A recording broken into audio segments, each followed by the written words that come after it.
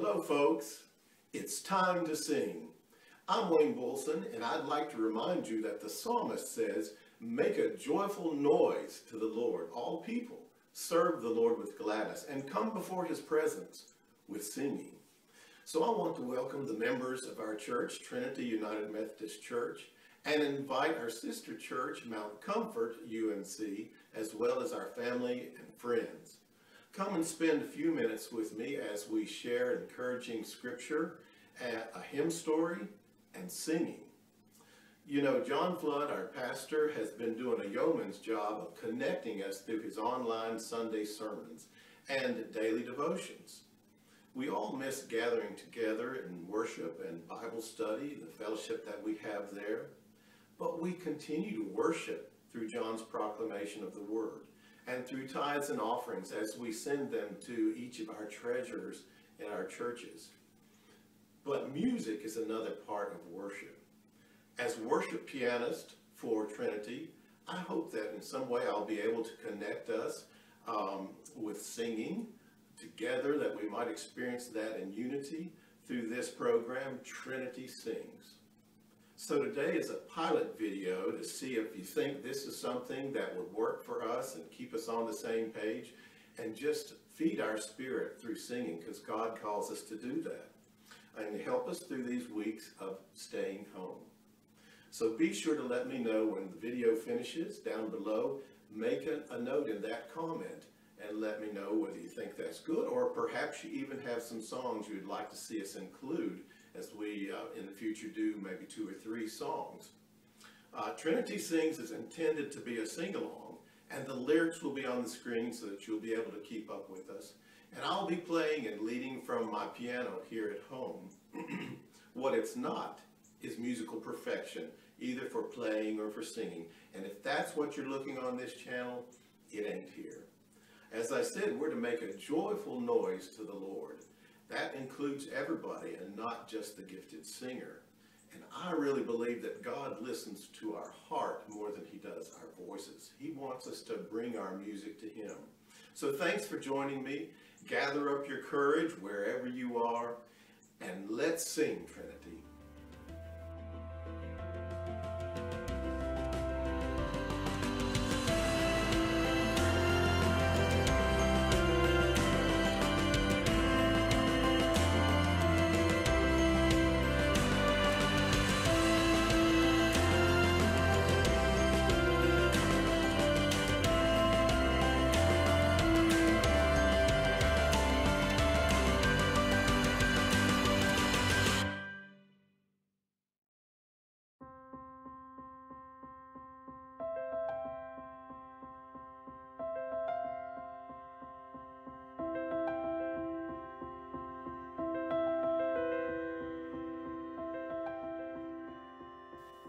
Well, let's go ahead and talk about today's song, "Nothing But the Blood."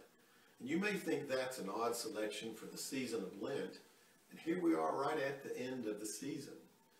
But we might have become distracted, but we certainly have the opportunity to observe some of its themes in very real life circumstances. In Lent, we often set a goal to deprive ourselves of some valuable or needful thing. But this year we actually have needed to give up some of our freedoms of going, of getting, of touching, and so on. We've been asked even to give up some of our own blood, as the Red Cross has really been desperate to get blood donations at this time. But in Lent, we also remember our great need for God, knowing that he is gracious and merciful. And he can meet all the needs that we have right now and what's going on throughout, as well as throughout all of eternity. And it's in these times of reflection that we realize our own sinfulness. The blood of bulls and of rams in the Old Testament were never sufficient to cover all of our sins. And we read in the book of Hebrews, the law requires that nearly everything be cleansed by blood. And without the shedding of blood, there's no forgiveness. And a Bible commentator has said the cycle went on and on, day after day, year after year, century after century, until the precious blood of Jesus, the one and only Son of God, his blood was shed. And in the context of the Lord's Supper, Jesus himself said, "This is my blood of the new covenant, which is shed for many for the forgiveness of sins." So we can sigh a breath of hope, because the precious blood of Jesus cleanses the believer from all unrighteousness. Yes, the Bible promises if we confess our sins, he is faithful and just and will forgive us of our sins and purify us from all unrighteousness. So what about the hymn? Well, I want to tell you that it was written by Robert Lowry. He composed both the words and the music. And he lived his entire life in the 19th century. And you know, when I think of the 1800s, I can't help but think of the Civil War, of course. And so certainly Dr. Lowry knew the fear and uncertainty that we now face in the threat of the coronavirus. But Dr. Lowry was successful in many things. He was a popular pastor in the Northeast, and he was a hymnal editor for 30 years and produced more than 20 hymnals. And he also was a professor of literature at his alma mater, which is now the Bucknell University. But through many years, he had a passion for writing hymns, and he wrote many hymns, and both the lyrics and the music as well. And although he considered preaching as his primary vocation, I think Dr. Lowry would be surprised to know that one of his best known works is this simple hymn, "Nothing But the Blood." Its lyrics are simply stated in a call and response form, and musically the melody only uses 5 notes, and it only uses 2 chords throughout. So no doubt the power in this hymn is the statement that both young and old alike must trust in none other than the precious blood of Jesus. So the arrangement we're going to use today was intended to be a piano piece, but it's very singable.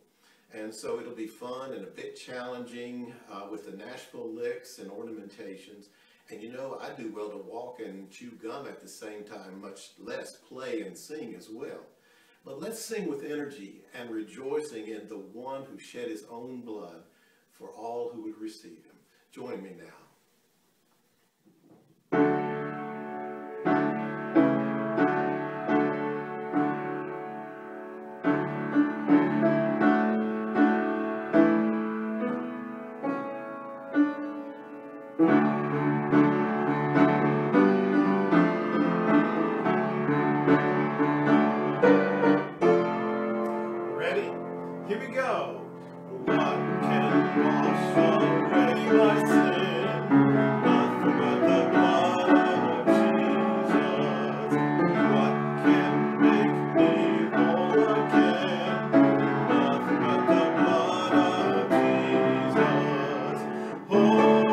Precious is the flow that makes me wise.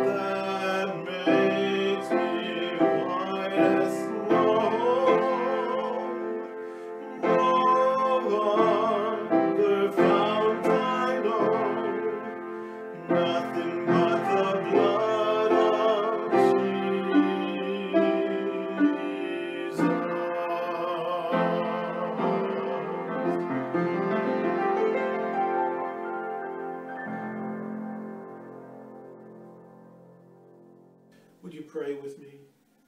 Father God, thank you for the blood of Jesus that makes us fully acceptable in your sight, that empowers our prayers and gives us the access to your very presence.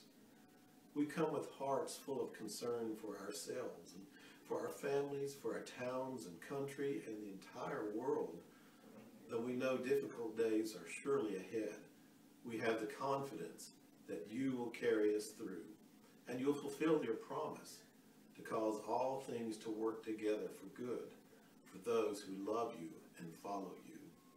So come, Lord Jesus, forgive us of all sin, sins that are deliberate or unintentional, known or unknown, past, present, or future. Purify our hearts and make us white as snow, for we pray in the precious name of Jesus. Amen. Well, that completes our program today. I promise next time we'll talk less and we'll sing a whole lot more. And so don't forget, let me remind you a few things. That leave me a comment in the box down below the video here, and let me know whether you think this is a good connection or not. And if you do, give me some ideas of hymns that you would have us to sing, that song, hymns that our congregation knows, and just give me some ideas that would work there. And then please feel free to share this video link on whatever your social media platform is, so that more of our members and friends can share with us as well. And then one more thing down below, hit the subscribe button and ring the bell right beside it and choose the word all, and that way we'll be able to notify you every time we upload. It will automatically let you know that a new video is available, and you can come share with this sing along, and I hope you will. Thank you so much for doing that. And then we hope to see you next time when Trinity Sings.